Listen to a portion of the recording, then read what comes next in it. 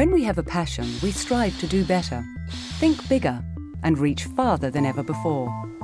Many women entrepreneurs in developing and emerging economies are passionate about what they do, but don't always have the support they need to build credit, register their businesses, reach new markets, and access business training. This wasted potential doesn't only hurt the women who are not able to achieve their dreams, but it's a loss to their children, communities, and economies as well. It doesn't have to be this way. The Enterprise Development Programme works with partners to support these exceptional women who, against the odds, have the ambition to transform small businesses into growing and thriving enterprises.